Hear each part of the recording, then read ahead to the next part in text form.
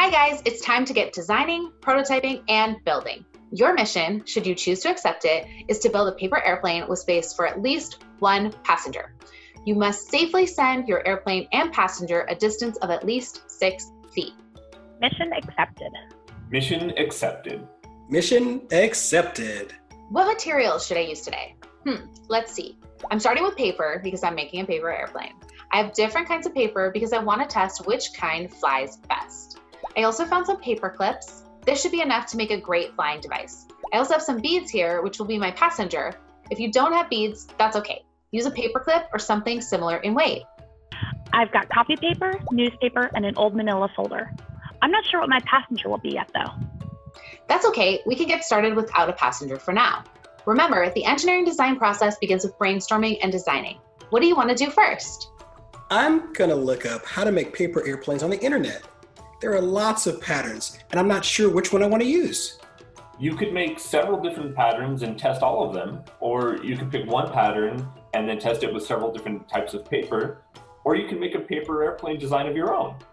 Great idea. I'm going to make 3 designs.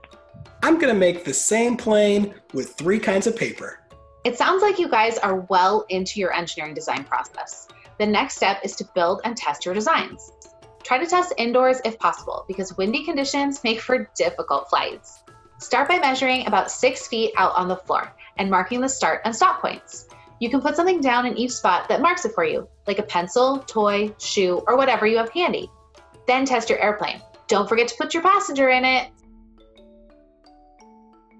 Mine flew the whole way, but it landed upside down and my passenger fell out.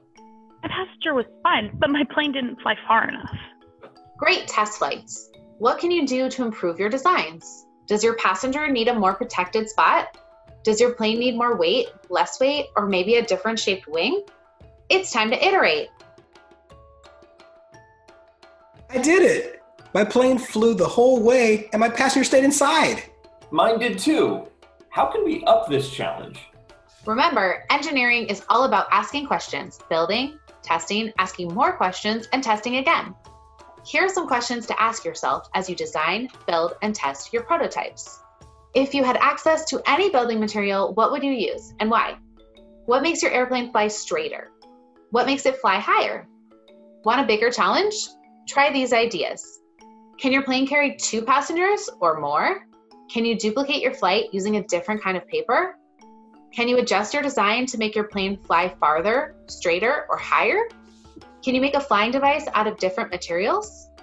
Now it's your turn. Find your building materials, brainstorm a solution, then design, build, and test. But most of all, have some fun with engineering. You can share what you build on Facebook using #TheTechChallenge.